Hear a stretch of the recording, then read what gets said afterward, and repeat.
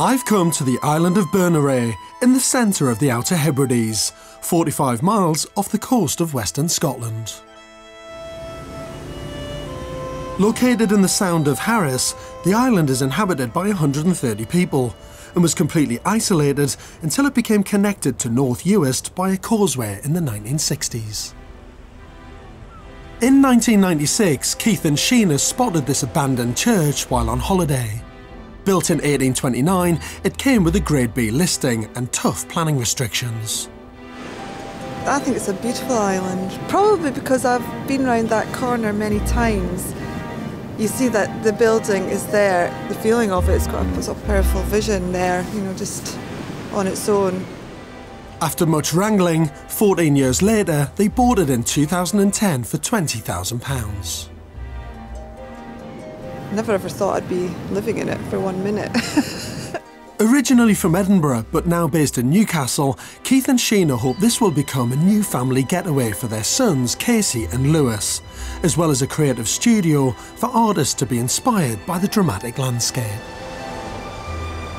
It's taken me over 12 hours to get to Berneray from London, but the scenery is just breathtaking. And you can see that this Telford church was designed to be a bold statement within the landscape. I'm George, nice to meet you. Keith, Mike. How are you, Nice Keith? to meet you. All right? Hi, Sheena. How are you? Nice to meet you. I'm well. This is unbelievably beautiful, isn't it? What a location as well. We should go inside and have a look. Yeah, Come on. come in.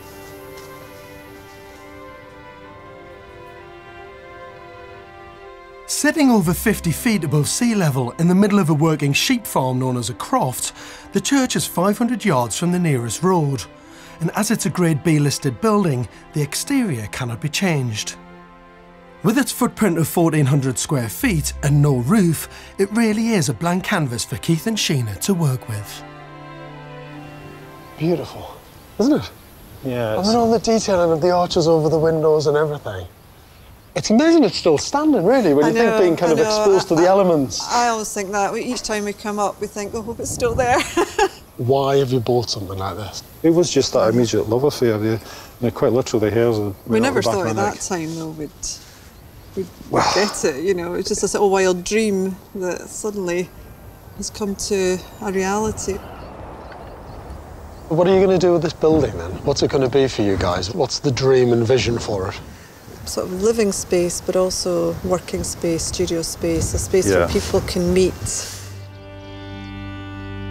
It's taken 3.5 years to buy the church and get planning permission. Now they've got it, Keith and Sheena will need the support of their neighbours if they're to be embraced by this very close-knit community. We're newcomers to the island, and it takes time to sort of build up those relationships, and one's got to be sensitive to the fact, for instance, that this is a working croft. You know, we're at the height of the lambing season here just now. So, you know, it's a big learning curve for us as to what can be done at certain times. The inheritance from the recent deaths of Keith's aunt and father just a few months ago has given them a budget of £320,000. It's a great legacy to them for helping us out. Absolutely. Well, it's a legacy to them, and it's going to be a kind of built memory to them as well, isn't it? Yeah, it's a nice way to think of it, yeah, definitely. This restoration is a real family affair, and Sheena's brother Derek is their architect. So we've been highly respectful of the original structure, and from the outside it's going to look very like it did when it was a church. We're going to restore the external walls, maintain them, keep all the existing window openings and door openings, and then on the inside it's going to be 21st century. The church has been designed for two uses, as a home and a place for artists to work in. The hallway leads into a double-height open-plan space, including a kitchen and dining area, and raised viewing platform to maximise the views from the windows. Also on the ground floor are a bedroom, utility room, shower room and storage. Two staircases at each end of the building will lead up to the first floor mezzanine level, which curves around the space below and has a further lounge area leading through to two further bedrooms and a large bathroom. This level faces a large skylight, capturing the views of the bay.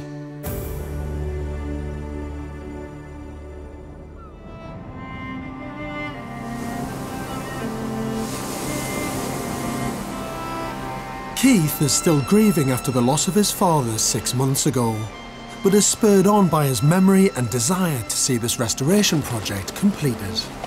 His sort of dying wishes was that we sort of carried it on, and he hoped that it would come to fruition, and I think he's never let that go. More than just bricks and mortar, it seems this restoration project is about keeping alive that legacy. He came and seen the property with you, didn't he? He did. Was part of that journey. My father was there the first time the hairs went up the back of my neck, and I said, what do you think of this daft idea? And he just said, yeah, go for it. So I'm starting to get bubbly here. But it's really, really important. Yeah.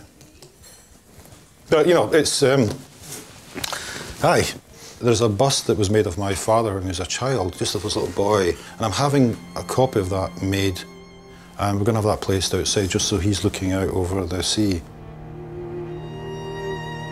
It's an emotional project for Keith, which I think is why he's been so committed in reaching the point where the build can begin, 3.5 years since he and Sheena first began this restoration journey. Determined to get this project going, Keith has instructed local builder Angus MacDonald to clear the ground inside the church. It's all he can do while waiting for a building warrant, which he needs before he can begin work on the main structure. The family's passion for the building and what they want to do with it is just unbelievable.